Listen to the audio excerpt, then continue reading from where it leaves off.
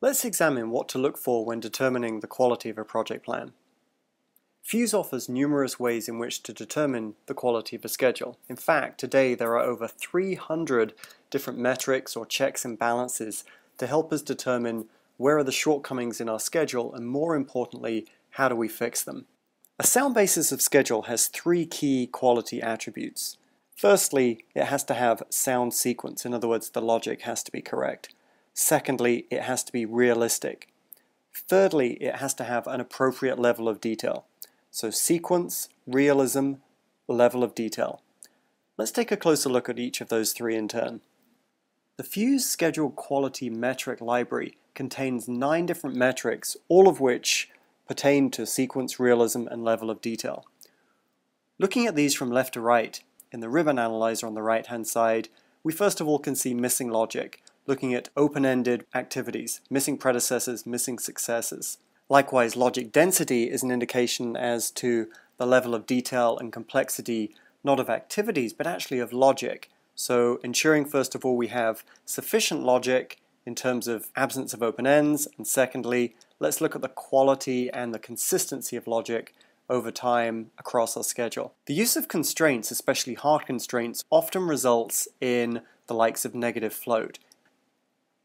Here we can see that because of the 4 hard constraints in our schedule, 6 activities have a resultant negative float. Anytime we see negative float in a schedule, that is a massive warning sign that we have serious issues and concerns about the realism of the schedule. In this example, 13% of our schedule is carrying insufficient detail. Based on the threshold that we've set in the tool, 7 activities require additional detailing in order to provide accurate enough control during execution. Excessive use of lags, we can see here 54% of the schedule is carrying lags between activities. Again, lags really hide the level of detail in a schedule. Very hard to track progress during execution if some of the work is buried within a lag instead of an actual activity. Merge hotspots again pertain to logic. Merge hotspots occur when multiple predecessor activities all converge on a single activity, causing that activity to ultimately be a very high-risk task within the schedule.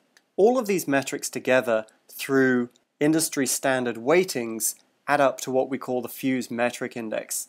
The Fuse Metric Index is an extremely valuable means of calculating and scoring the overall quality of our schedule. One of the capabilities of Fuse is not only the ability to look at individual metrics and group them into an overarching metric index, but to be able to actually slice and dice the project either by a particular code field, in this case contractor, so that we can compare the quality of the various contractors working on the project. The same thing can be done for WBS, for resources, literally any code or user-defined field. But in addition, the exact same type of slice and dice analysis by time period.